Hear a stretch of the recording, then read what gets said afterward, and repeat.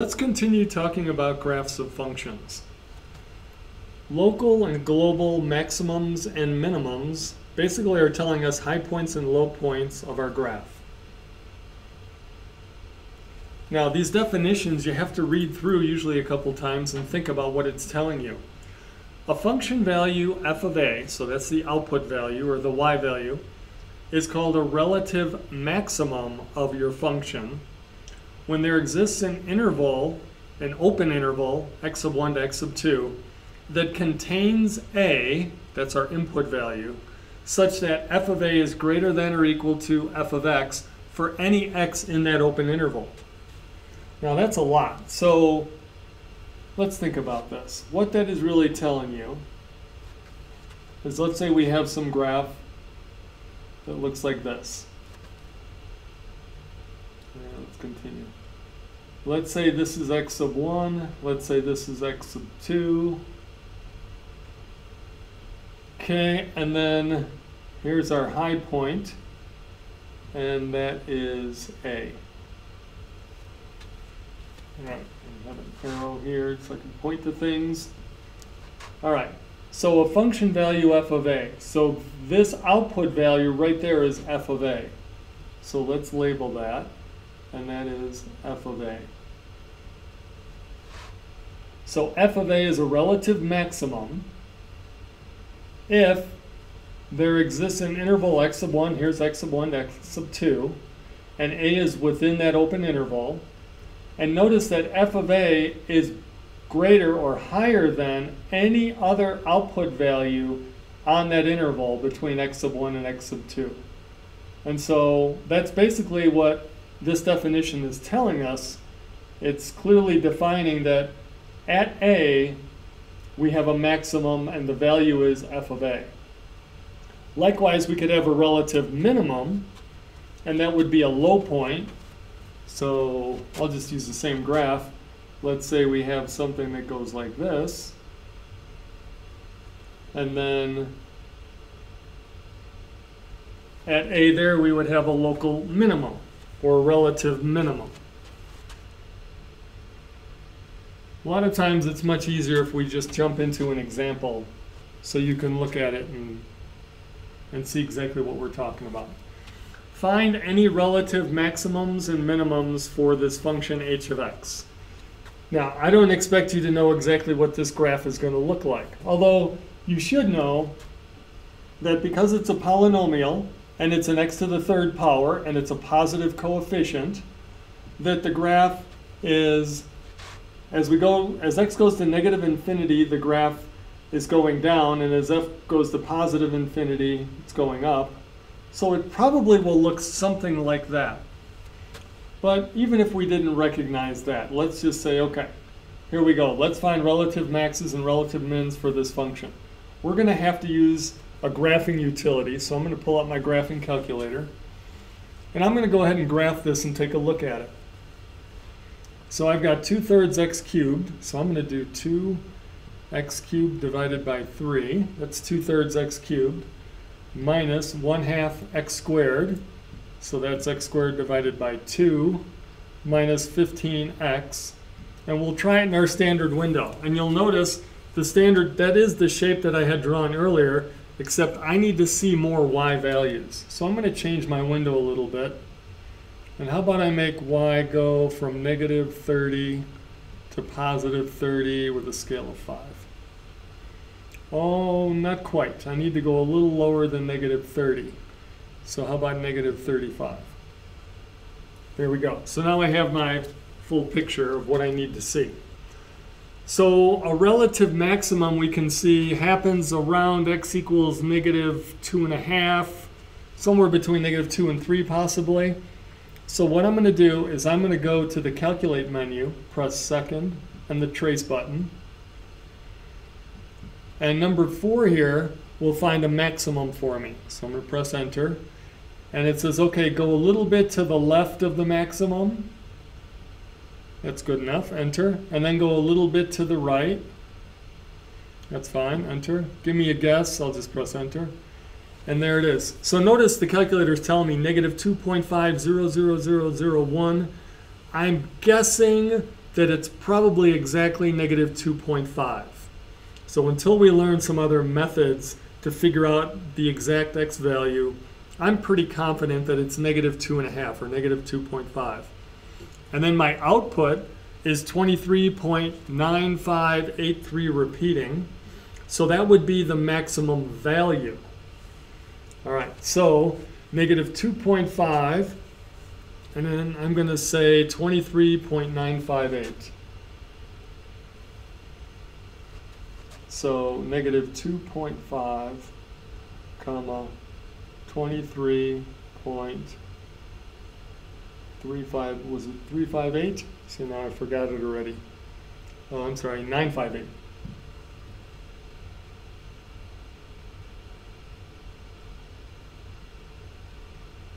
And so that's going to be a relative maximum point.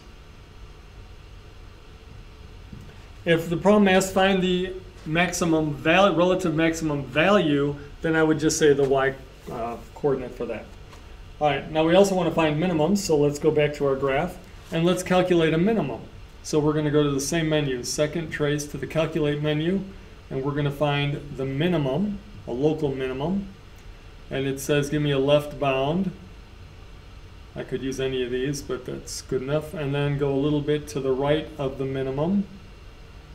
So that's fine. Enter, guess, enter. And I'm guessing it's exactly at x equals 3 and negative 31.5. So negative or positive 3 and negative 31.5.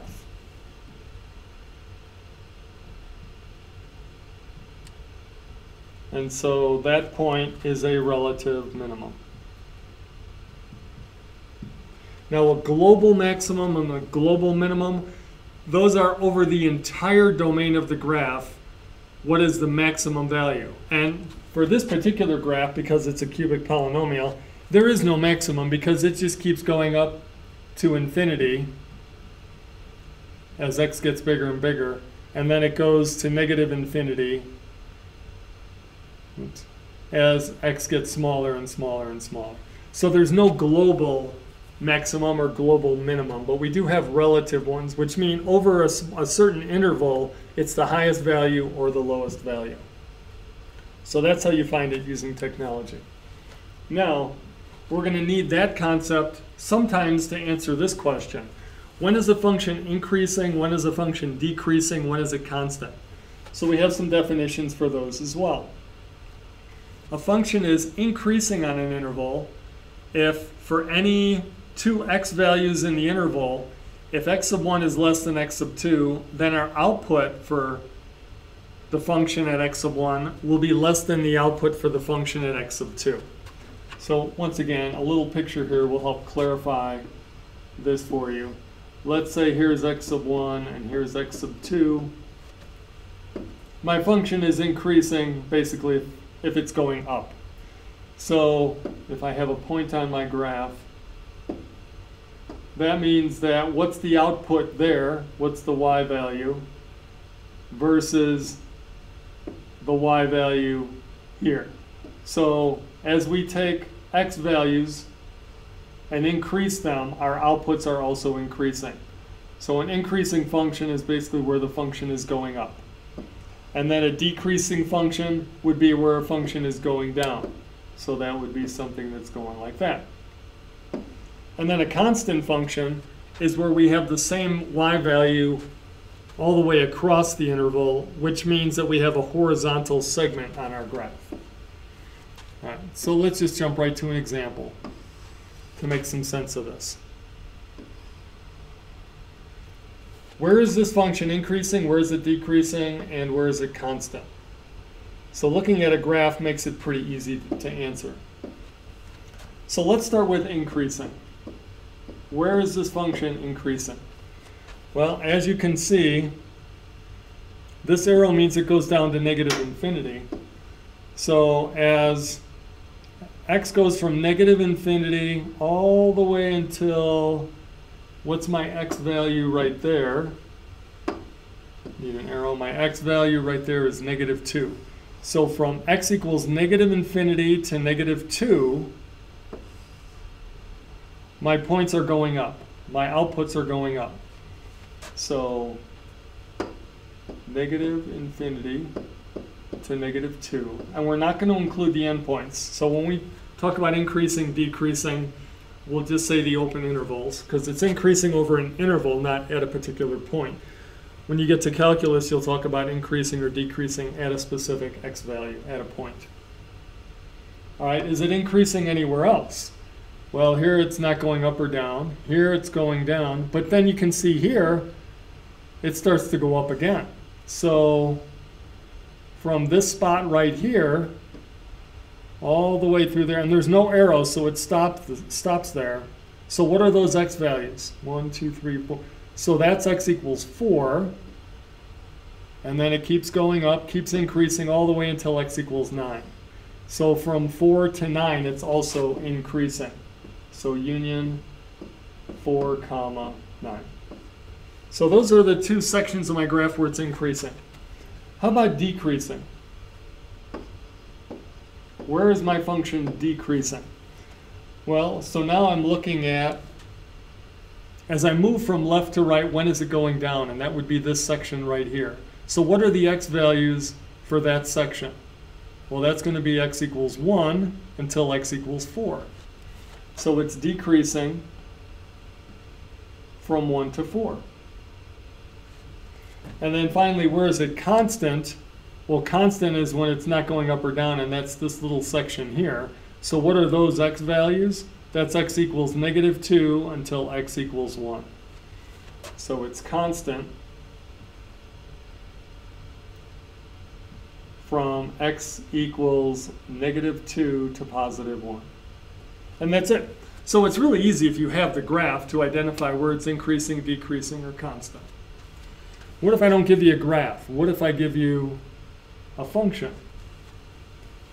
So unless you know how to draw the graph right away looking at the function, we're going to have to use some kind of graphing utility. So let's do that. So this is a polynomial once again. So right away I can tell you, where is this going to be constant? Well, it's never going to be constant because we know the shape of a polynomial. The shape of a polynomial is nice and smooth. So there's no horizontal segment on this graph. So I know that it's not constant anywhere. So let's figure out where it's increasing, decreasing. So we have an x cubed plus 3x squared minus 1. And let's look at it in the standard window, and that is enough for us to see the important points here. Now, notice we just talked about local maximums and minimums. So I'm going to need to find that local maximum. I'm going to hit trace. Looks like it happens around negative 2.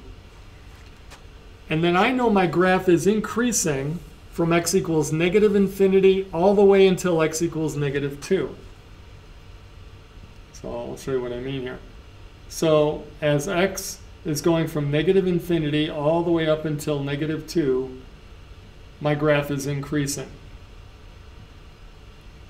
And then from negative 2 down to what looks like to be 0, x equals 0, it's decreasing. And then after 0, it starts increasing again, and then forever as x goes to infinity. So it's increasing from negative infinity to negative 2, and then again from 0 to infinity. So let's write that.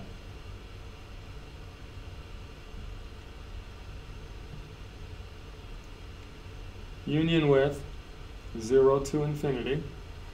And then it was decreasing at that small part between negative 2 and 0. And that's it.